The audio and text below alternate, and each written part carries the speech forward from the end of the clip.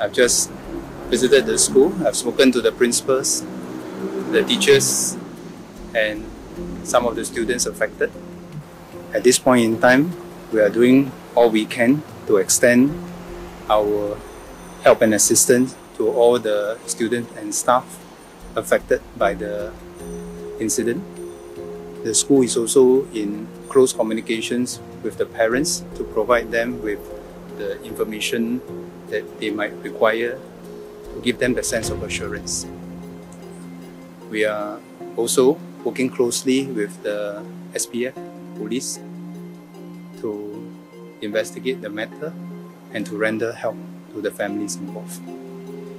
At this point in time, I would also like to appeal to the public to not speculate on the reasons and to give the families affected some time and also to respect their privacy.